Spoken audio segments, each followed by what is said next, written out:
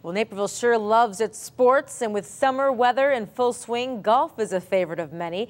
But with the downturn in the economy and an abundance of courses throughout West Chicagoland, getting golfers out on the links consistently has become quite a challenge for course officials.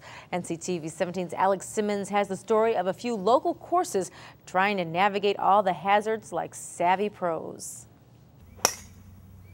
It's a familiar sound of summer. The ping of a golfer sending a Titleist down the fairway. Economic pressures mean fewer golfers taking to the courses this year, and those that do have plenty of choices about where they play and how much they pay. It's a buyer's market. They have a lot of different choices to make, and we hope that obviously they come out here and experience our golf courses. They're in great shape, and we feel we have a great product for everybody to enjoy. A recent National Golf Foundation study found that there's plenty of golf courses, but not enough golfers to play them, meaning that hundreds of courses could close over the next 5 to 10 years. But here in Naperville, golf experts aren't worried about that.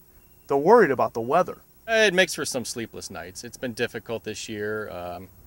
We've been kind of lucky the last few years. We've had some nice, cool, relatively calm summers, no big storms, not a lot of rain, no droughts.